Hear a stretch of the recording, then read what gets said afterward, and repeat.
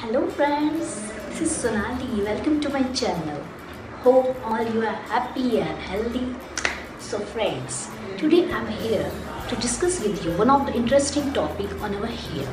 Yes, we do a lot of things on our hair every day. We do comb our hair every day. Combing increases the blood circulation, it gives our scalp a healthy touch and we get shiny hair out of it. It is used to detangle our hair also. So combing is a must do everyday activity. So have you ever thought the comb or the brush that you're using for your hair is suitable for your hair type or not? Have you ever thought? So here I am going to give you the best answer for this, as well as I am going to give you the pros of using wooden comb over a plastic comb so that it will help you to regrow your hair out. So let's get started. The first brush in our list is a paddle. Paddle is the most versatile kind of brush and you can use it if you have a long and thick hair. It can manage your lot of hair all at once. It has manufactured in that way that for thick hair it can manage all the hair. If you have a thin hair, so don't use this comb, or if you are suffering from hair fall problem, so at that time also you should not use this comb. The second type of comb is wild tooth comb. This comb has a large gaps in between the tooth. So this comb is the best suitable for wet hair without causing any damage.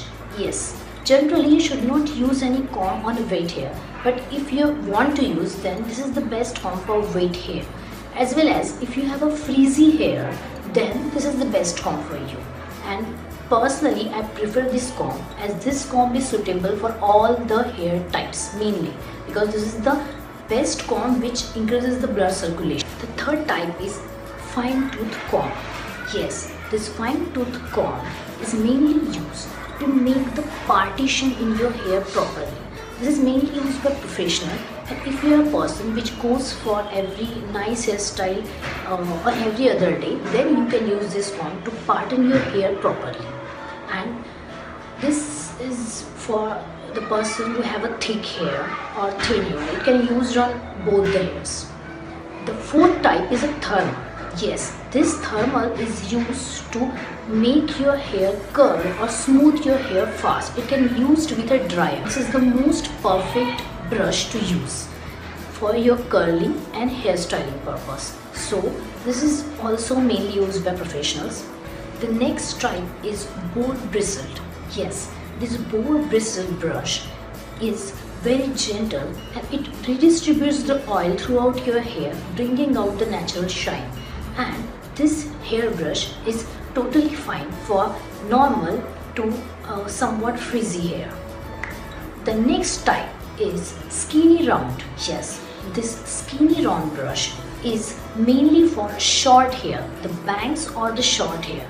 This calms down your hair while drying. This calms down a lot of it, as well as it manages the short tresses of your hair. So if you have a bob or short hair, go for the skinny round brush. The next type is a large round. This large round brush is mainly used by professionals, or in home you can use, like if you want to curl your hair or straight your hair while blow drying. So this is the best suitable brush while blow drying. While blow drying you can curl your hair in a very nice way if you use this brush. So, and this brush is mainly used to create a volume on your hair. The large curls and the small curls, it makes your hair looks bulky. The next type of brush is a half radial. Half radial is somewhat similar to the previous type that we have seen, and if you have a short and bob hair, the mainly half radial brush is used. It is easily used on short hair to curl it up. So the next type of brush is vented.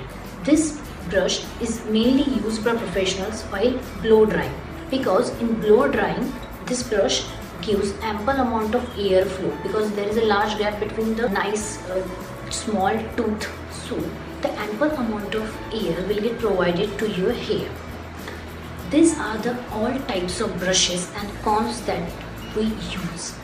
I will recommend you to preferably use white tooth comb for most of the hair types. If you are a type of person who regularly use heating tools on your hair, so wooden comb is best for you in that case. Wooden comb is a back conductor of electricity, so it gives cooling effect to your scalp. So the heat factor of your heating tools such as ironing or curling your hair, the heat factor get dominated by the cooling effect of your wooden comb. So indirectly it is helping your scalp to be healthy. And wooden comb generally normalizes the oil production on your scalp so that the natural oil get distributed all your scalp evenly.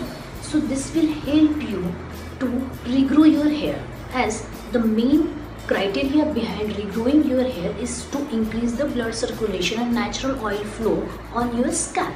So wooden comb is indirectly helping you to do that. And secondly, wooden comb does not produce static electricity like plastic comb. You must have experienced this while combing by plastic comb. You can realize that sometimes the static electricity get produced and your hair gets stand like this. So this never get created by wooden comb. This static electricity is not good for your scalp. So it can break or cause damage to your hair. And if you compare plastic, metal and wooden comb, plastic and metal comb are generally harsh on your scalp. And the main natural oil distributing property of wooden comb is the best way in which it helps our scalp to get rid of infection or any dandruff present. So indirectly it makes your scalp clean, and if your scalp is clean, then the hair regrowth mechanism will get faster. So this is the flow by which wooden comb helps your scalp to regrow your hair fast. So if you compare metal, wooden and plastic comb, then you should use wooden comb on your hair for hair regrowth mechanism. So friends, this is all the reasons and all the information about combing. So if you liked my video, subscribe it, share it, and if you face any problem, comment me in the messages. So I will wait for your reply, and till then, bye bye. I will meet you in the next video with new interesting information.